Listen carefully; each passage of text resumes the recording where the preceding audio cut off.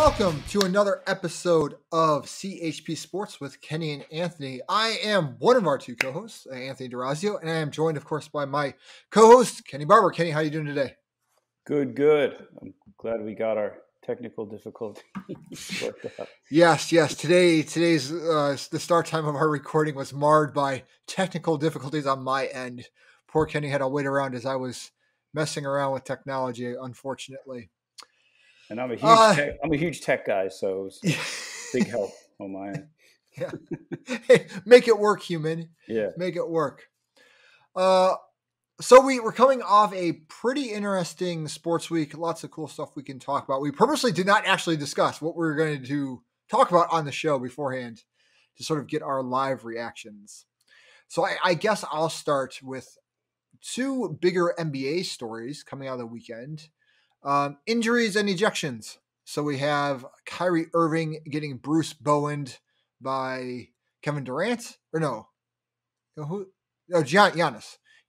Who Bruce Bowened him, stepped underneath him as he went for a layup, and Kyrie landed right on his foot and rolled his ankle. And then the other big story, I guess, from the set of games was the Joker being ejected with a flagrant 2 penalty. So, Kenny, let's get your thoughts on either one of those or both, however you want to start us off here. Yeah, so the Kyrie things, I think it's huge, right? Because they're already down Harden, right? They were playing well without him, but you still have Kyrie, you still have KD, you got Blake Griffin, you got Joe Harris, right? They still got some firepower there, and I think enough to like win a 6-game type series with the Bucks. I still think, barring great shooting nights, the Bucks are going to struggle. They only won that one game over the weekend because Brooklyn was shooting terrible, right? I think it was like, who could shoot worse? And they squeaked it out at the end, and they got a win.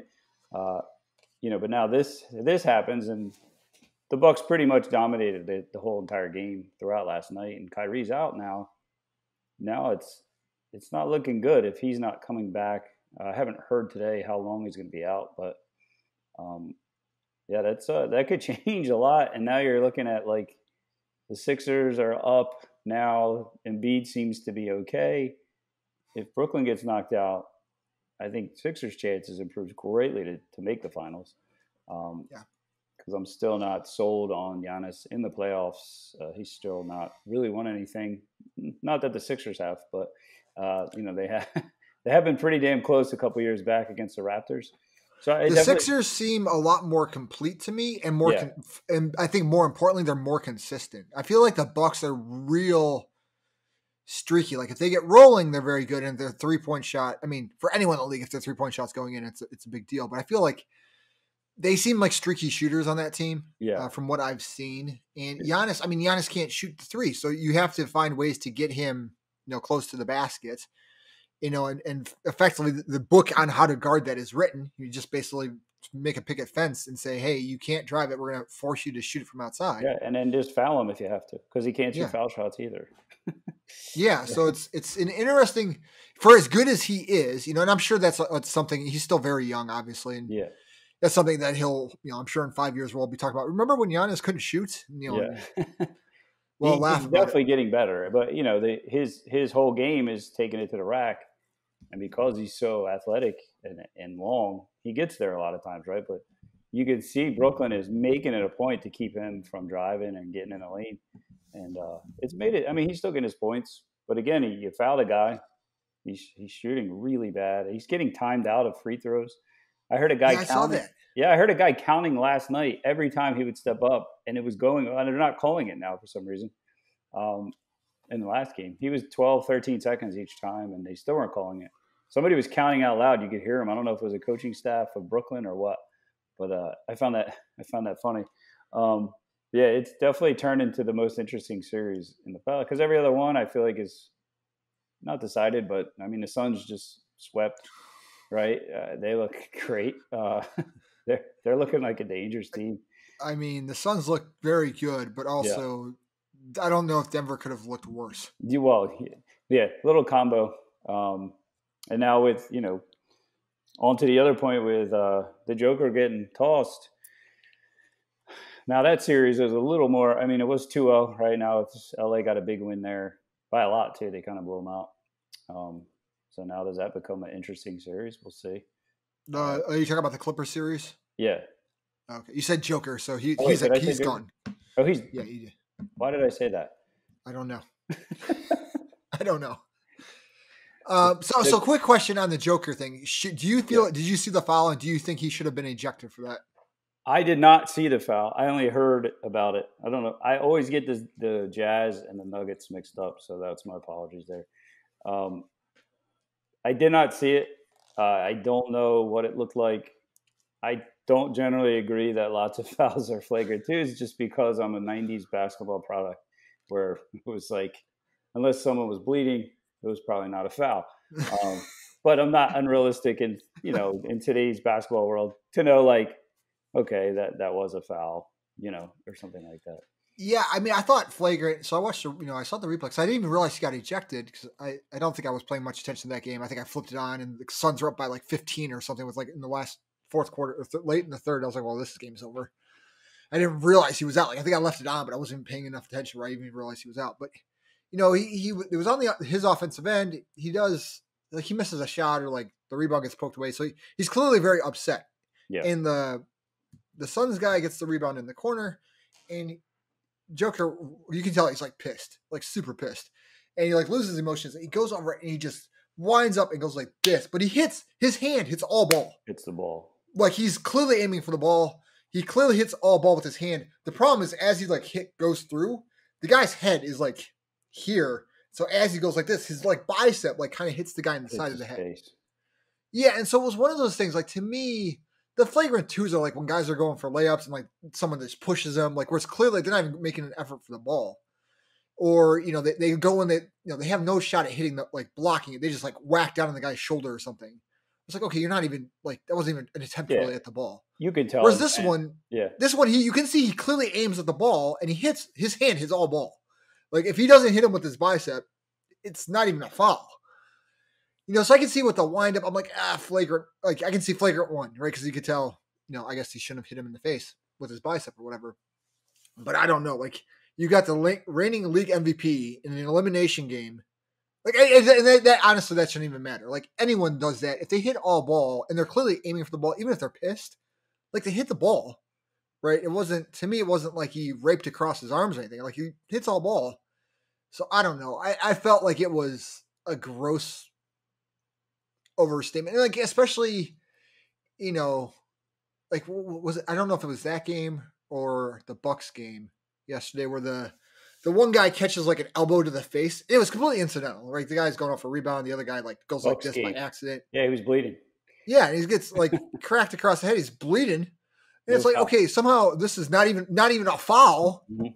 And this other one where the guy gets grazed in the face. Now he went down, but I think honestly, it's hard to tell. I mean, if he gets hit inside the head, it's kind of hard to tell. Are you acting and playing it up, or are you like actually whacked? Because like if you get hit in the right spot, like obviously you could go out. But like I don't know. The way it looked like he got hit kind of hard with the bicep, but not where he should have been down for a long period of time. But I don't know. I'm not the guy that got hit. I don't know. It just seemed a flagrant 2 ejection seemed like an overstep for what it was. Like flagrant 1, I would have agreed with. I've been like, yeah, flagrant 1's fine there, but flagrant 2 was, I don't know. Yeah, and anytime you, well, first off, let's just give me a round of applause for now getting the teams right. I said that way wrong because the Nuggets were playing the Suns and the Jazz are playing the Clippers. So I'm glad I got that figured out now. I don't know why I mix those 2 teams up. I always do it. It's okay. I do it with certain teams. But yeah, so when you, like you said, I think the biggest thing is like reading the room, right? You still need to read the room as a referee. Okay, if he swats the guy in the head purposely, pushes him on the ground, throws him from midair, closes him out, causes him to break his ankle, or okay. But if this seemed like a basketball play, right? He swats at the ball, hits the ball, and then just kind of follows through, hits him in the head. Read the room. It's the NBA. It's the last, or excuse me, it's the MVP. It's the last game possibly of the series, and now you just threw out the biggest piece of their their entire team. Yeah. To end the series basically. Even if they win that game, do they come back from 3-0? Probably not. Probably not. Yeah, but still, I mean, I already hate missing certain players from the playoffs because they lost. So now we're tossing out other players. Maybe, and I'll have to watch the actual play after we're done here just to give a true opinion. But from how you're explaining it, it looks like it sounds like it was a basketball play where he went. Yeah, I mean, he definitely winds up. And I think that's the reasoning they gave is because he had to wind up and follow through. But there was another game earlier in the playoffs where a guy wound up and hit the guy in the head, and they didn't kick him out of the game, I don't think. But or it's not even a flagrant one. They'll just call it a common foul. Especially if it's like one of the bigger guys getting hit, like LeBron. I'm using LeBron because LeBron gets beat up a lot, but LeBron or Giannis or those guys, like to foul them, they're so strong. People will wind up and foul them, but somehow that's still a basketball play. Yeah. Okay. Well, you can't have it both ways. The one I'm referring to was that I think they called it a flagrant, if I remember correctly, flagrant one, but that was it. But they said because he wound up to do it, right? That was why they called it that. But at a flagrant 2, at ejection, that seems a little excessive, especially again, not that you want to treat the MVP any different, but again, kind of read the room there. People are watching to watch him play. Right. Yeah, or just understanding that it's an elimination game, so emotions are going to be higher for everyone. Like, even if it's a role player, like, understand, like, okay, it is an elimination game for this team. Like, yes, the guy lost his cool, but he did go for the ball still. He did kind of get the guy on the side of the head, but he wasn't aiming for that clearly. I agree. Like, okay, if it's a February game, okay, I understand. Like, you're trying to send a message like, hey, guys, we really don't want you losing your cool. But, like, this is the playoffs. Emotions are going to be as high as they're ever going to be in that game. So, and in the same sense with that, Giannis closing out on Kyrie, right?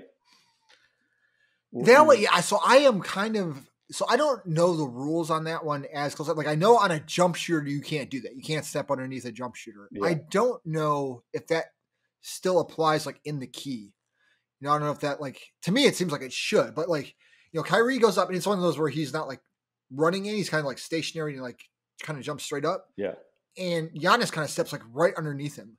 So it's the exact same situation in terms of you have a shooter going straight up and then you have someone sort of stepping underneath them, the old Bruce Bowen, make a guy afraid to shoot, play and break, because you're going to break his ankle if he lands on you or twist it. And that's exactly what happened. So I was surprised not only that it, I guess, didn't get called a foul. When I saw the replay, I was like, wow, that he stepped right underneath him. But also that it didn't get, like, no one really talked about that was what happened. Like, they're like, oh, Kyrie lands on Giannis's ankle. That was like what everyone said. I'm like, well, yeah, he lands on him because Giannis steps right under, like Kyrie goes up and then Giannis is over here, like steps like right underneath, like into where Kyrie's going to land. Yeah. It's like, okay, like you can give the guy a spot to land. So I don't know. Kind of like almost like the defenseless receiver rule, right? In the NFL where, of course he stepped on it. It was under his feet, right? That's what happens. Definitely some discrepancies there with the calls, right? In 2 big games, 2 big situations with some megastars there, right? So, and it's definitely changing the series now for the Brooklyn series. For sure. It's going to, talk about a huge shift. Maybe they go back home and win a game and maybe Kyrie comes back or, if it's like a high ankle sprain or he might be out for a while. And Harden's hamstring, who knows what's happening there? I'm sure he wants to play, but who knows? Hamstrings are hamstrings. Yeah, just as touch and go as like the groin or the ankle. Ankle injuries are tough in basketball. So tough. They are. I would say the good news about ankles, at least you can tape it up really tight, and that usually helps a lot more than like a hamstring where it's like, I think everyone at some point is like tweaked a hamstring. If you've played any sort of sport with sprinting involved. Yep. And it's one of those things where you try and rehab it and then you come back and there's always that fear like, okay, all right, 70% feels good, 80% feels good, 90% feels good. And then one day you hit 95 and all of a sudden it tweaks again. And you're like, oh, back to square. Almost, it feels like you're back to square one. So. Yeah. So it should be interesting for sure. Cool. NCAA Track and Field. I think to me that was another big story from, I guess, the end of this past week. I was doing a play-by-play in the CHP athletes group for, I guess, was it Thursday? I guess Friday. Maybe it was Friday. It was the day of most of the men's finals. I know Saturday I was seeing family, so unfortunately I could not watch on Saturday when most of the women's finals were. So I have less to say on that, and I apologize to all of you out there. And that's really because I was with family. I was seeing family. First time me and my immediate family had seen each other all together since Thanksgiving 2019. So that was a lot of fun. And so if they're watching it, because I gave them the link to watch our show. So hopefully, cheers to all of you guys. It was great seeing you. Yeah, I was away, so I saw just what I could sports wise because I was at a softball tournament, so it was like all day at the field. Look at you actually playing sports. Well, just coaching and hanging out basically. But yeah, Friday night I watched the Sixers game. Saturday I saw your updates in the group, so I was trying to pay attention there. Yeah, so my comments I'm going to kind of limit just to what I saw for the track and field stuff. But I would say to me, Joseph Fahnbulleh, was like my hero. Is my spirit animal. He's a sprinter for the University of Florida. Extreme. His top end is so fast. Like very big guy. Like compared to other sprinters, like you compare him to the LSU sprinter whose name is of course Laird. Who's been winning who won 100, came back, Laird won the 100 for LSU. Very, very fast, 100, 200 guy. He's been having had a phenomenal collegiate season this year. But Laird's a lot smaller than Fahnbulleh. So Fahnbulleh, is a taller guy. He's like kind of a stockier build. And, so when he gets going, his stride's enormous. We're talking about the length of his stride. It's like longer than Usain Bolt's stride was when he gets, full chat. So he looks like, to me, I compare him to a runaway freight train. And he's hilarious though because his start is terrible. Joseph, if you're somehow watching this video, I apologize. But like compared to other people, obviously your start's way better than whatever I would do or whatever Kenny would do. But compared to other top end sprinters, his start just is not very good. And I know it's something he's working on, but his top end's amazing. So the 100 he did not do. He made the finals, but he didn't do great. And I forget what place he got. And then the 200, though, I looked at my wife because we were watching it together. I'm like, watch this guy. He's going to be, he's my pick. He's going to be, when he comes off the turn, he'll be like nearly back and he's going to make it up on the straightaway. And that's literally what he did. He, the race starts. He immediately stands straight up out of his blocks. So he starts terrible. like the exact thing you're not supposed to do is what he does. The guy, he was like lane 7, I want to say. And the guy who was inside was a Houston sprinter whose name I do not remember. He ended up getting third, the Houston guy. The Houston guy catches him in 10 meters on the curve, right? So the guy makes up the stagger like 15% of the way into the curve. It looks like the floor, Joseph Fahnbulleh is not going to be anywhere in the race, and then he runs it, I guess, I would say an acceptable turn. I don't think he runs a great turn. I think it's not even like that, moderately good. Because he comes off in the home stretch, and Fahnbulleh is probably in like 4th or 5th coming into the home stretch. And he just tracks everyone down and catches everyone right before the line and, like a runaway freight train and runs a 19.95, if I remember correctly. So he goes sub 20 with an atrocious start. If you're listening to this and you're like, how bad could this guy start be? Go watch the video that, the NCAA posted because his start is truly atrocious. I honestly think if he got a great start, like if he learned how to start and could learn to run a decent curve, he goes sub 19.5. Like I think he's losing like a half second. Like that's how bad his start is. If he can keep that top end on the straightaway. Which in that sport is a lot, right? Yeah, no, I mean there's I think I posted this in the CHP group.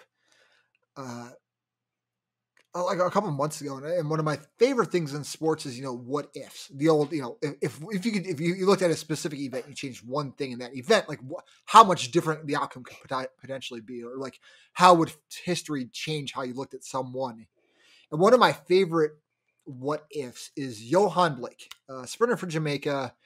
He's still active now. He still races. He's kind of fallen off the top end, but between like 2012 and 2016. Basically up there with Usain Bolt. Kind of got overshadowed by Bolt because that was like the end of Bolt's prime years, but Johan Blake was right there. So Johan Blake ran a 200 in 19.26 seconds. Now, the world record is obviously Usain Bolt, 19.19, which it's astounding time, right? If you got running in 20, you're world, like top end of world class. So, 19.26 is absurd. And he does it. There's I forget what channel has it. There's a YouTube channel. It might be Total Running Productions. But if you Google his name and, 19.26, it'll probably be one of the first results where he, in this particular race where he runs 19.26, his start is bad. It's like one of his worst starts ever. Like they do they figure out the reaction time. Like I think the normal reaction time is like 0.13 out of the blocks, something like that, 0.14. He reacted like 0.22. Like it's terrible, right? So he loses a tenth out, like just on reaction time. He doesn't like come out of the blocks that well, right? So he's at least like loses 0.2, right? And so, I recommend this YouTube video that delves into this because they estimate like he would have been, if he has like not even a good start, if he has one of his normal, like an average start for him, because they looked at all his starts for like that year and like this was the absolute worst one. It has an average start for him or like a world class sprinter, which obviously he was like top end of world class. He runs like a 19.1 or 19.05 or something, like something ridiculous where, it's like, all right, well, we all view Usain as the greatest sprinter of all time. And that 19.19, such an iconic number, obviously it's repetitive, so it's easy to remember, but it's also just so fast. But it's like, if that was, 19.10, by this other sprinter, how much does our opinion of him change? Yeah. How does our lore of, sprinting change? And it's just a very interesting thing. Like we've talked about other events in baseball and whatnot, where you have, Bill Buckner, like if Bill Buckner doesn't fumble that ground ball, like how do we view, what goes on in that series, blah, blah, blah, blah, blah. There's, something like that where there's multiple innings. I think it's harder to tell, because of like, who knows what would happen. But in the race, it's like, okay, all he has to do is run the exact same race, but start better. And he breaks the world record. It tells you too, like what a small difference in that sport, right? How little of margin of error there is, and how much you can actually make up. Imagine if he had a regular start, right? And in his actual running, is he faster than Bolt, right? But he just got a bad start. They figured out his top speed down the home stretch. I want to say, now don't quote me on this, but I think his last 100 in that particular 200 is the fastest 100, like within a 200 ever. Yeah. It's the fastest split, and it's like top speed, obviously, because of that is like the highest ever. And I think Bolt gets credit too because he's so consistent, right? He's always running those types of races where he's very consistent throughout his efforts. I think that's why he, widely regarded as, such an absolute amazing runner, right? We know he's just so consistent all the time. All right. So yeah. So his reaction time was 0.269, was the slowest in the 9-man field. Yeah. Most reaction times are around 0.16. I want to see, all right, what was his last 100 split? I'm looking this up because now I'm like really split. Because it was so, I mean, imagine that. You're not only is your reaction time bad, but you still almost set the world record. Yeah. All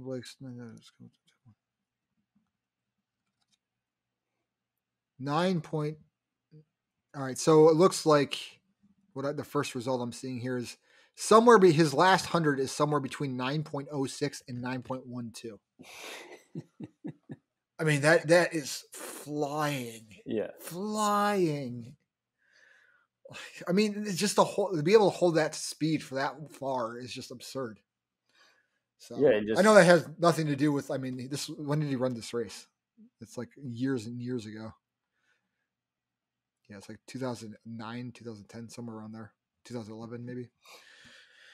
Yeah. But yeah, I always think it's interesting for that stuff. So yeah, track and field championships were great. The other person whose name I will forget, I should have pulled up my notes on the Facebook group, which I'll do now. But the 400-meter winner for the men dropped a 13.85, which is, if you understand 400 meter times, going sub 44 is absurdly fast. And this guy, he's a NCAA guy. NCAA had a really good meet. What was his time? 43.85. I'm looking at it. Randolph Ross. So congrats to him. He ran third fastest time in collegiate history, right? So that's a no joke time. I mean, the world record's what, 43.02, 01? It's not like just over 43 because no one's broken the 43-second barrier yet. Yeah, I'm happy to run a 200 in that time. Right. 45 seconds. That'd be an interesting race, right? Line up like me. Okay, you have to run a 200 in the same time that he runs a 400. Let's see who wins. I would love that. Oh, that'd be hilarious. Yeah. Yeah, so great race by him. They ended up, his NCAA ended up winning the men's 4x4. He ran a great leg on that. I think he was the second leg, this Randolph Ross. He ran a phenomenal leg because they were behind, and he ended up, I think, putting them in the lead. He could pass like 2 or 3 teams. So he had a great meet. Let's see. Anyone else I want to mention? Yeah, I mean, the guy from USC, their 800-meter runner, Jewett. I forgot his first name, but Jewett. He was in their 4x4 as well, but he won the 800. And he was interesting, like, because I always like guys that run from the front, so I thought he ran pretty much from the front, which is cool. But he on the final turn, he in the straightaway to the finish line, he did a nice little subtle trick that guys like to do. Is that he comes off on, he's got a guy right behind him, so it's him and this other guy for first and second. So this guy's on his shoulder. And as I come off the turn, he's like right on the rail. And as he's like running down the home straightaway, he does a slow drift out in the lane 2. To kind of push, because the guy's trying to pass on the outside. So he just pushes him, and I don't know if the guy would have made the pass anyway. It was going to be tight, because they were both kind of locking up down that home stretch. And I think that guy that was trying to pass was locking up a little bit more, but I think it would have been tight. But he, because he had to run a little bit further and couldn't quite, get shoulder to shoulder with him because Jewett was kind of pushing out. It didn't work out. Now it's interesting in the 4x4, because that was later. I think he got scouted because he tried the same thing on his leg. He comes around for the 400, so it's just the one lap. He comes around. I'm watching him because now I noticed that on his 800. I'm like, I wonder if he does the same thing on this 4x4. And he does, because he's running the anchor leg. And he kind of starts to drift as he comes off the bend again. But some guy must have knew that he was going to do that, and he snuck on the inside. So just interesting. I think we've all probably been in races where someone's cutting you off and you're getting pissed. Because I'm sure that guy that got cut off was not exactly thrilled about the move he pulled, but I guess that's running. I don't know if you're not allowed to push people down technically. Yeah. What do they say in car racing? If it's not rubbing, it's not racing, or something. Yeah, exactly. It's not rubbing, it's not racing. Yeah, but at that level too, you got to look for advantages, right? Apparently. If it worked and they didn't say anything, it worked.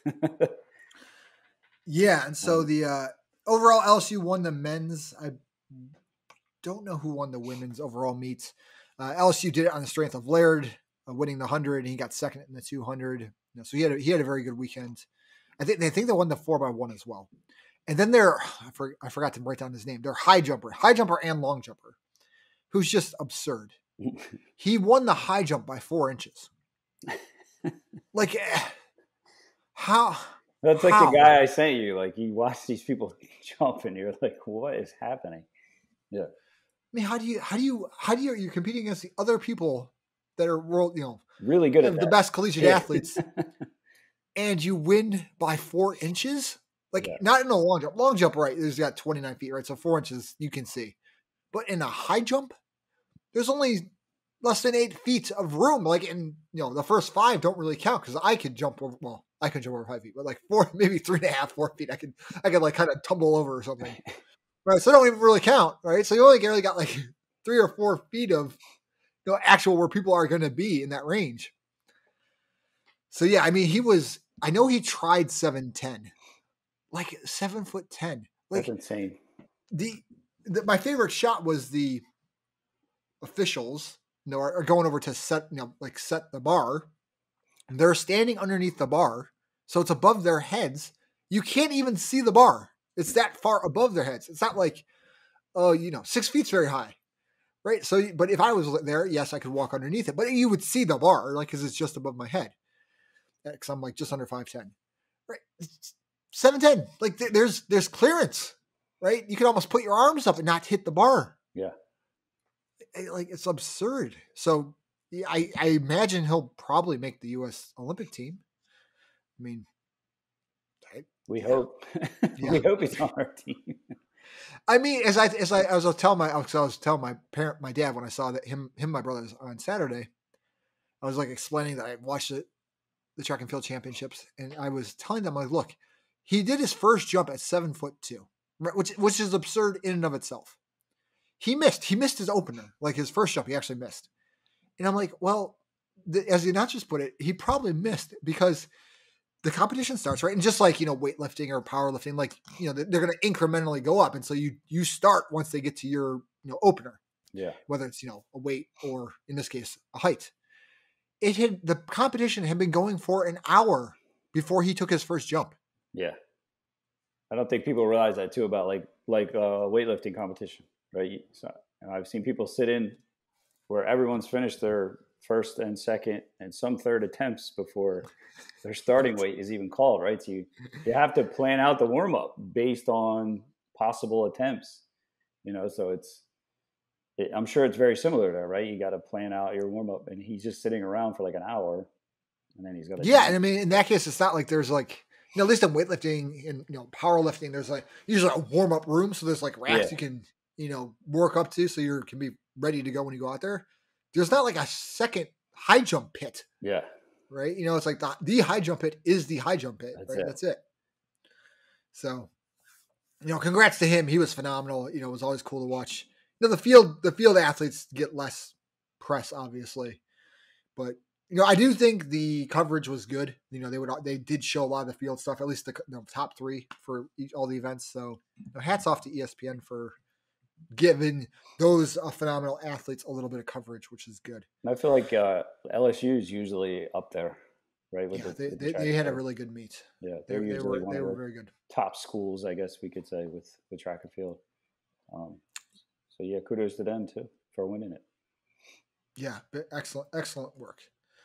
What else happened? What else? What do you want to talk about, Kenny? I mean, I think we'd be making a mistake leaving out what the Iron Cowboy did or finished this week with his 100th triathlon in 100 days.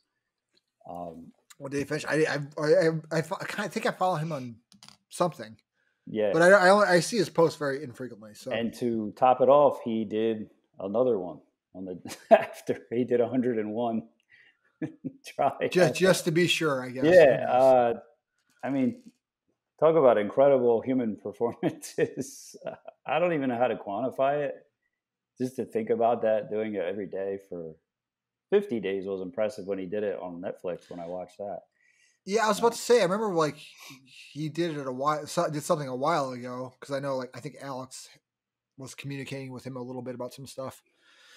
And 101, I guess, in 100 days is absurd. It really is. Like I was trying to think about it after, like what do we even have to compare to that as far as like things humans have done that are just mind-boggling.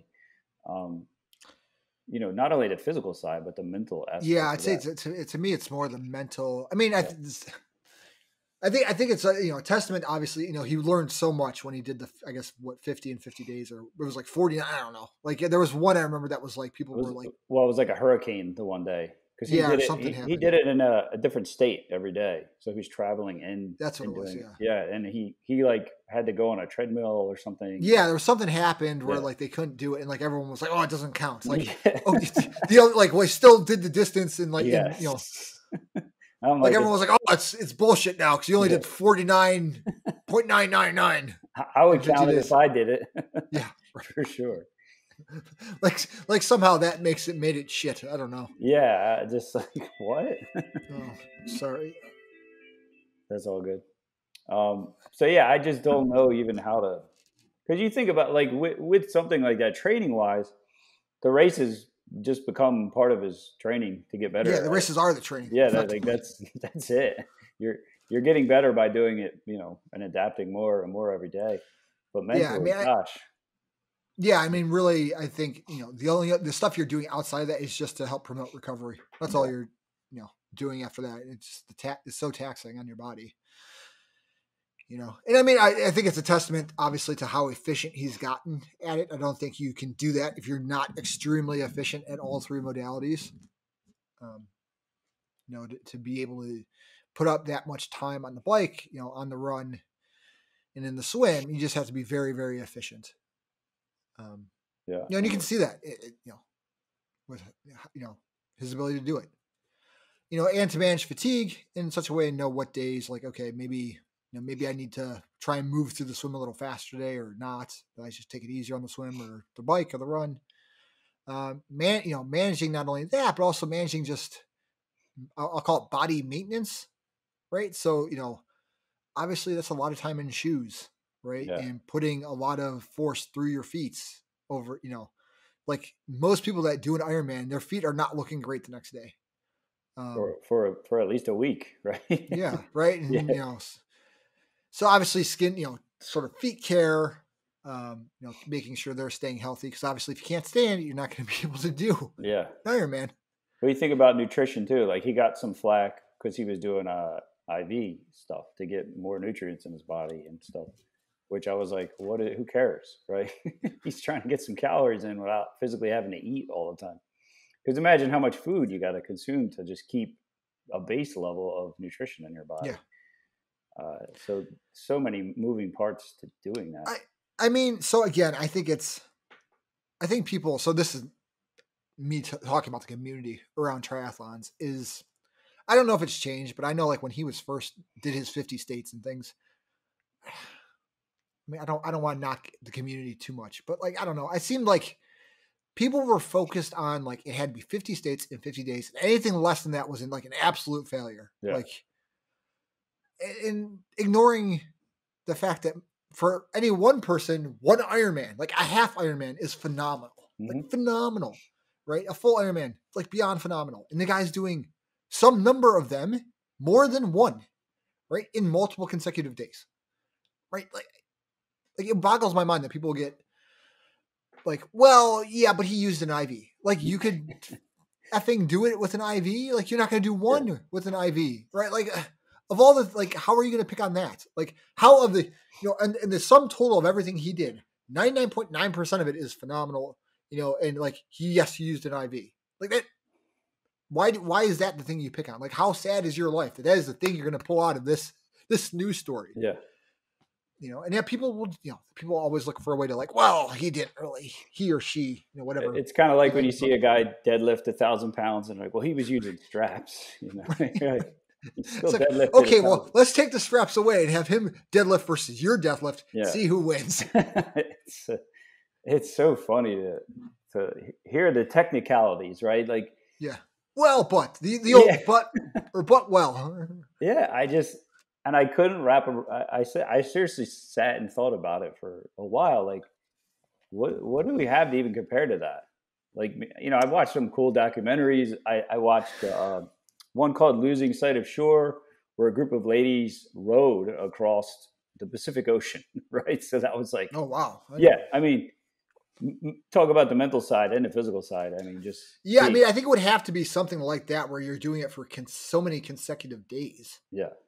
Right, because I mean, I think there's obviously, obviously his times aren't of importance here, right? The fact he's finishing within, but they're still probably faster than. Oh yeah, absolutely, right? Like I would not be able to finish because I think I'm sure he probably did them within like the Ironman cutoff times, right? Just to say he did it. And it's just to think too, like, and if he does finish faster, he gets more time to recover. So there is a little incentive there, I would think, just to get a little more rest and food, right? Get your food in and get off your feet. Absolutely no movement after that. But to think about it, and I've seen the guys do that. I don't know if you've ever seen the Appalachian Trail ones where they're just walking for it seems like forever, or kind of the hiking, the running, just stuff like that, where just phenomenal feats over time, right? Over a month or two of. I forget how long when the ladies rowed across the Pacific. there was a point where they were moving like less than a mile a day because of the ocean currents, and they were rowing all day. All right, talk about just mentally breaking. Brutal. It was all the ocean currents were meeting in this one spot in the Pacific Ocean, and they were just barely moving. And it took months and months and months for them to get across, right? But in that sense, too, it was a group of them, right? They were each rowing at a time, taking breaks. This guy did this, by himself, right? It was just him. Now, he did have runners with him. He did have bikers with him, swimmers. I get that. So yeah, that was the only thing I could think of. Like those two things, I saw the guy trying to break the Appalachian Trail record, and these ladies rowing across, the Pacific Ocean.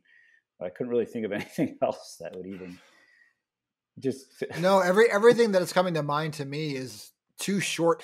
I mean, I hate to say it, like I'm thinking of like was it Zach Bittner's 100 mile run at 7 minute miles or whatever that was on like a year or two ago. Yeah, which is like I think of that, but that's like that's like that's insane. But it's only like a day. Yeah. Right, like in a day or two. So it's like okay. The actual feat, the feat is crazy, right? The feat of what he did is so impressive with the times in 100 miles. But then, to me, it's just the longevity that separates. Yeah, like it just. Yeah, there's nothing I can think of that other than the stuff you mentioned. I think is about the most equivalent because there's such that huge mental component of how do you bring yourself to do it every day when you wake up, right? Yeah. Like I mean, the rowing one I can almost see because if you don't row, I guess you die. Like I mean, I guess you have that. Like I don't know if they had a support boat or something. Well, too, for me, it's like with the rowing one, you're in the middle of the ocean, right? You're sleeping on a boat, right? You're going to the bathroom on a boat. You're showering on a boat, right? I feel like conditions, and they built this rowing boat. It's such a fascinating documentary if you get everything. What's the name of the documentary again for myself and the listeners? It's called Losing Sight of Shore. Even the beginning, they left and they had to come back like right away. It was like a rough start. They changed up one person. I think it was in Hawaii, I believe. They dropped someone off and picked up another rower. But just to me, the mental side of being stuck in this boat, right? And just, you're in the middle of the ocean, right? So, at least with the triathlon, you can go to sleep in a bed and you can recover, right? And every day looks different, right? Yeah, and you're on land, right? Yeah. You think about all the things in the ocean and all the things that can go wrong with storms and sharks and whatever else is out there. And these ladies are out there just doing it. So 9 months and they covered 8,000 miles. Yeah, that was stops in Hawaii and Samoa. Yeah, that's insane. And I think I'm gonna have to watch that. They finished in Australia, I believe, was where they. Yeah, they started in San Francisco. I think they said here. So that was like the only real thing that I could think of that made sense, I guess, to even talk about in the same sentence of what the Iron Cowboy did. But yeah, I mean, just a testament to what humans can do. Yeah, so Iron Cowboy, congrats to you and your accomplishment. We are overly impressed here. We don't care that you used an IV. We're happy you used an IV. Yeah, I don't care that you used a treadmill or elliptical. I forget what it was the one day. You honestly, in my opinion, you could have injected every drug and steroid known to man, and I still would be extremely impressed. Yeah. I still been like, wow, that's phenomenal. Yeah, how did he do that? I still wouldn't be able to do it either. Yeah. Not me. Crazy. I guess anything else? I'm trying to think what else happened. Those are all the things I had. Yeah, that was, I mean, with the basketball stuff, men's college World Series is whittling down to the final teams now. Yeah, I know Arkansas got upset. They were a favorite. They were like ranked number one, weren't they? I believe they were the number one team. I think I have to relook, but I'm like 99% sure I saw that they were number one team. And because that was the only reason I noted it. It was like, oh, ESPN was like Arkansas gets number one. Arkansas gets upset. Oklahoma did end up winning the Women's College World Series. They came all the way back and won. Congrats to them. Yeah. And Texas made it into the World Series. I have a nutrition client. Her son is a pitcher on Texas. So that's that's cool. Awesome. Yeah, I've been trying to follow them a little bit just because her son is in there. So very cool. But yeah, that was it. I mean, some cool stuff happening this weekend. And, playoffs are going to get more interesting, right? We'll be down to the Eastern and Western Conference Finals soon, very soon. Yeah, probably by close to our next episode. Yeah, I would say by the end of this week, we should know a couple of them at least. I don't know if there's games tonight. I have to look, but maybe tonight or tomorrow. But yeah, it should be known. Well, we know the Suns are in, right? They're one of the teams. And we'll see that Brooklyn series will be interesting now. So yeah, especially if neither Harden or Kyrie can come back in. So and then so we've got go ahead. Sorry. More NBA finals or NBA playoffs, and I want to say USA Track and Field Championships or Olympic trials. Start. I want to say this upcoming weekend. It's very soon. If not this upcoming weekend, it's the next weekend. So those are upcoming. So if you're interested in track and field, I know I talk a lot about track and field on this show because it's an Olympic year, so it's rare that we get a chance to talk about it. Yeah, why not? Right? On other years. There's a lot going on right now. It's a cool sport too. I love those athletes. I think they're phenomenal. They don't get enough credit for what they do, for sure. No. Kenny, if someone wanted to work with you for coaching, I know you specialize in sort of CrossFit and Olympic weightlifting. How could they do that? Well, we're starting that very soon. Well, I'm accepting clients now through Complete Human Performance. So they could reach out to Complete Human Performance or you. Just let me know. I can get you started whenever you're ready. Yeah. You can, of course, follow Kenny on Instagram. My Instagram, kbarber39. I remembered it this time. I was going to say it for you because I remember. You remember it better than me.